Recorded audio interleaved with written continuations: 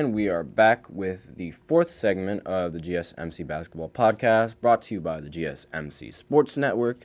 And we're just going to give a little update on some of the games that happened from last night, talk about the upsets, and see what the teams should be looking forward to going into the postseason, going into the regular season after All-Star break, as well as what direction they should take this team or their team given these upsets. So, first, let's start with the big upset that happened last night, which was the Bucks losing again to this time to the Phoenix Suns. So this time they lost to a relatively competent team, but again, I just find it ridiculously hilarious how Doc Rivers has lost yet again.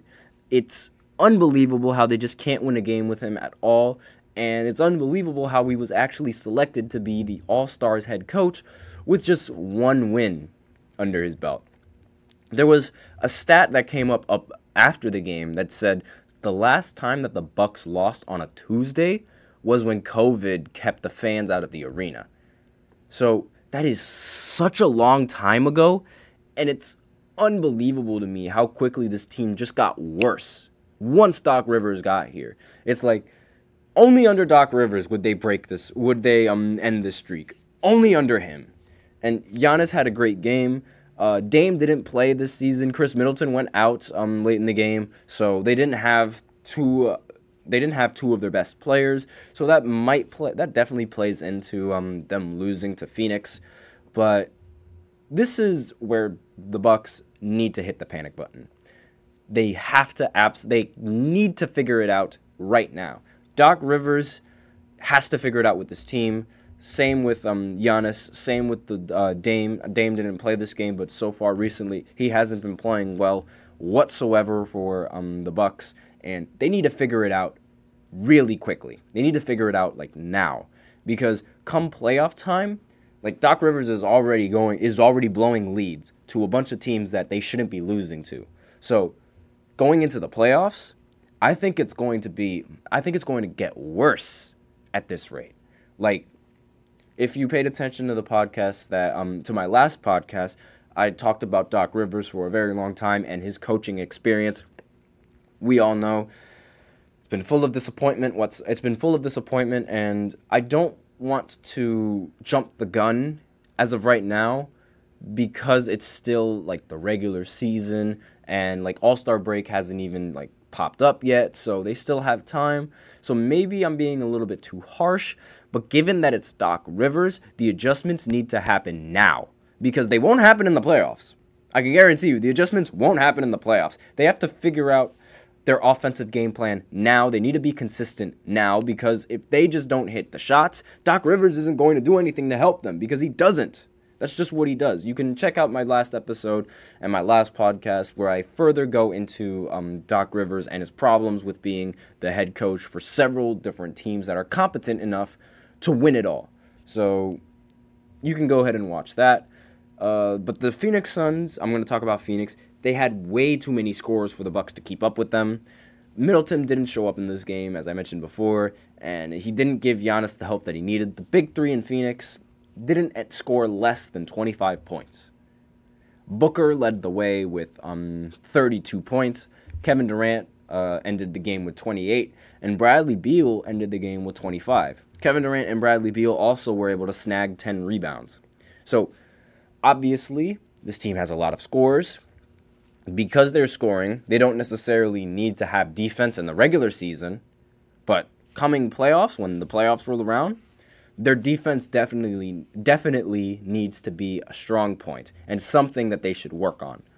So because their offense isn't necessarily, while it's consistent and while their players are definitely consistent, it's not always guaranteed that you will have the best night. So you need to have something to fall back on, and that is the defense.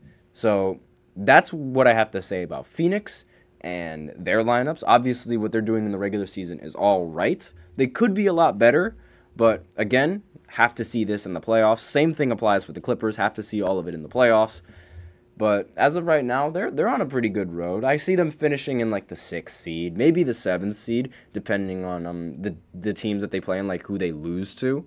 But so far, it's not that bad for the Suns. But the Bucks, on the other hand, even though they're like third and fourth. Like they're bouncing between third and fourth because of how top heavy this Eastern Conference is. They definitely need to step up, and the adjustments need to happen now, because if they can't get into an offensive rhythm now, going into the playoffs, it's just not going to be a good look for them. And this isn't the only team that got upset tonight. Both of the teams in the West that previously held a top 2 spot both lost to bottom feeders on respectfully bottom feeders. Like, they aren't necessarily at the teams that they lost to, like, they're playing teams, but they aren't great teams. No disrespect to them whatsoever. Let me go ahead and elaborate on some of these games. So, the Oklahoma City Thunder recently lost to the Utah Jazz, and it's a good thing that I mentioned Lauri Markkanen in the previous podcast when I did. And he's been criminally underrated, as I mentioned before. He ended the game with 33 and 11. I told you he was underrated. So this game was very close up until the end, but Oklahoma City just couldn't hold on for the win, as Utah upset them and surprised them with this great performance coming in from everybody from all around. Shai didn't score 31 this game. He had 28 this time. Jalen Williams had 26, and Chet had 22. The starters definitely outplayed the Utah Jazz starters as a whole, but it was the bench that was the deciding factor for the Utah Jazz. I'm just pulling up the box scores right now. If the box scores would load, this Wi-Fi is absolutely terrible. All right, here we go. They finally load. The bench had three other players in double figures. Keontae George ended with 16, Jordan Clarkson ended with 12, and Kelly Olynyk ended with 10. Kelly Olynyk was very vital to them in the fourth quarter of this game. And obviously, John Collins ended the game with 22 points. I forgot to mention that. But obviously, the performance of Lauri Markkanen scoring 33 points was the driving force in how Utah ultimately outplayed the Oklahoma City Thunder, but definitely their bench had something to do with it. The bench for Oklahoma City, while there are a lot of people that come off the bench, they don't necessarily produce all that much. They had 2 players come off the bench that ended up getting 0 points, and they played well over 10 minutes. So, not much production coming from them. And this losing to the Jazz, if you are the Thunder, it's not ideal. They have wins, like, the Thunder have wins against great teams, like the Nuggets, the Wolves. They've beaten all of these teams, but they also have really questionable losses to the Jazz and to even the Pistons. They lost to the Pistons, and like other teams that just aren't competing in this team. Losing to the Pistons now is a serious problem. You can't lose to the Pistons. They are bad. They're terrible for a reason. You can't lose to the Pistons. No disrespect to the Pistons players. They are great, but it's just they have not been able to figure it out whatsoever, and they're fighting for that number 1 pick. We'll see if they can get it. I'm not sure they're going to get it, given how it's Detroit and how bad luck works. But let's continue with OKC. This is a really big problem. A serious problem. Losing to bad teams, but like beating good teams. It's inconsistent, and teams that lack consistency are teams that I'm afraid of going into the postseason. And that's that I was wrong about this OKC team. I didn't think that they were going to I thought they were going to make a lot of noise in the postseason, but given these losses to some of these bottom-feeding teams, I don't think they're going to make that much noise at all. I could see them losing in the first round, depending on who they match up against. Like, if they match up against Phoenix in the first round, I could see them losing that series. Or even a team like the Pelicans, I could see them losing to them. But I digress. The other team that ended up losing today was, last night, was Minnesota. They lost to the Chicago Bulls. Now, this game was a bit closer, and everybody on the Wolves was producing offensively. It's just the defense wasn't there for them tonight. Kobe White, I haven't talked about him much on this podcast, another very underrated player. And he's now getting known for his performance, and he's getting much more notoriety from the media now. He ended the game with 33 points. DeMar also ended with 33 points. And Vucevic ended with 24. Drummond ended with 16 and 16. Drummond is so odd to me because he always can put up these big numbers while at the same time not having that much of an impact on the game. However, these numbers are great. The numbers are great. It's just the impact, not all there. It's a common problem. And a common problem with both of these teams is, shockingly, the defense. Like, all of these teams, the defense of each of these teams is a bit shaky. I mentioned the Bucks earlier in losing to Phoenix Suns. The Bucks have a very hard time guarding the pick and roll, and I also noticed they have a very difficult time switching. Like, they have a very difficult time deciding who should be guarding who and who's should be running out to the open man. And that's something that is very integral to a team when you're going up against a team that has a lot of three-point shooters. You have to be mindful, and you have to be ready to switch, and you have to be ready to go play pickup. And with a team like Phoenix and how dangerous they are, if you leave any of them open, they are going to punish you. Grayson Allen will punish you. Kevin Durant will punish you. Devin Booker, Bradley Beal, Nurkic, Eric Gordon, all of those players will punish you from three. So you absolutely cannot let up on the three, and you have to be ready to switch. You have to be active. And the teams have great rim protection. Like all the teams that I just mentioned earlier. The Timberwolves, they have Rudy Gobert. The Oklahoma City Thunder, they have Chet Holmgren. And with the Bucks, they have Giannis and Brook Lopez. So with this in mind, a lot of teams are going to try to deviate from the paint and try to score via the three-point shot.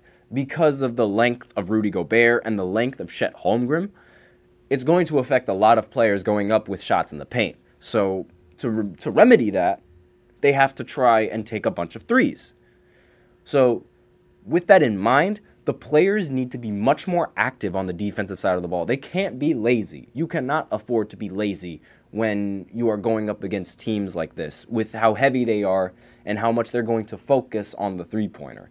Cannot let up on the three. And that's sort of been a big problem with a lot of these teams. And a lot of the reason why they end up losing is because the teams that they go up against just end up scoring ridiculous amounts. They end up scoring way more than they need to. The Utah Jazz, they shot 14 of 35 from three. The fact that they were getting 35 shots from out there, 35 open shots and 35 good looks, shouldn't happen. And the Bucks' late game against Phoenix, I noticed that they were leaving several people open from three. And the Phoenix Suns didn't even shoot that well from three. They only went 8 for 28, and they still ended up winning. So the fact that they were shooting 8 of 28 from the field shows that their defense needs to improve around within the paint, or not within the paint, but within the three-point line because of the mid-range shooters that Phoenix Suns have. So might be a different story when going up against Phoenix because of the difficult shot makers that they have on the team. But most of the time they're going to be looking for shots in the paint, and they're going to be looking for three-pointers. And with the Chicago Bulls, again, another team that shot relatively efficient from three, 12 of 30. The three-pointer, it needs to be guarded when you have rim protection. The rotation, it has to be there. And it's very, very difficult with with players as tall as Rudy Gobert and Karl Anthony Towns. The rotation from both of those players is going to be a little bit difficult given with how they can't necessarily move their feet quick enough to get to that player outside on the perimeter or get to that player out in the corner, especially when Rudy Gobert's focus is trying to defend the paint and cause disruptions with his length, putting his hands up, all that kind of stuff. So with this in mind, and the teams just really have to focus on defensive rotations, especially the Bucks. The Bucks especially. Their pick and roll defense is horrible. It is absolutely terrible. I mentioned earlier in a previous podcast that their defense needed a lot of work.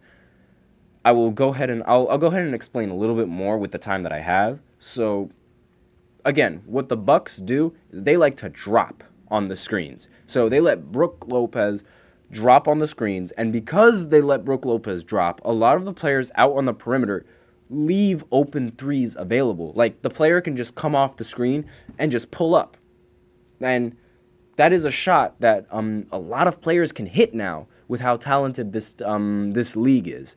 So they have to get rid of that shot while at the same time being able to defend the paint if the player setting the pick decides to roll. Now, that requires a lot of communication and a lot of rotation that it doesn't seem like this team is willing to do or can do as of right now. We have to see how Doc Rivers continues to be the coach, how he adjusts to this new lineup and how he coaches this team. But I personally think that they need to get much better at the rotations, and they have to stop letting up on these three-pointers, because that is what's killing them. That is what is ruining this team, just letting up on three-pointers. Same thing for a lot of these, same thing for OKC. When they lost to the Pistons, they were just giving the Pistons a lot of easy looks. Like, they were lazy, and you can't afford to be lazy when you're in the playoffs. That's going to hurt them. So maybe that'll change, because like we still haven't reached the All-Star game. We still haven't reached All-Star break. They still have room to change, but the change has to happen now. It really does have to happen now for the Bucks. And the Oklahoma City Thunder, I don't really see them doing much. I don't really see them making that much noise in the postseason. But we'll see going on. Like, Shai Gilgeous-Alexander, he's second in MVP voting, so maybe I'm just being a little too harsh on this Thunder team. Same with this Minnesota team. They have a great team. They need to be able to do this in the playoffs. They need to be able to show a lot more energy and show a lot more drive and show a lot more maturity, because that's the problem with this Timberwolves team, and that's the problem that Jimmy Butler had with this Timberwolves team. It was the maturity. Like, nobody was mature on that roster. So with that, we are out of time with this podcast. Thank you for tuning in to the GSMC Basketball Podcast presented by the GSMC Sports Network. Your support means a lot to us, so please remember to subscribe to the show, leave a positive review. It really does make a difference. We also invite you to follow us on Facebook, Twitter, TikTok, and Instagram for more content and updates. Thank you once again. I am your host, Nelson, and as always, have a wonderful day and take care.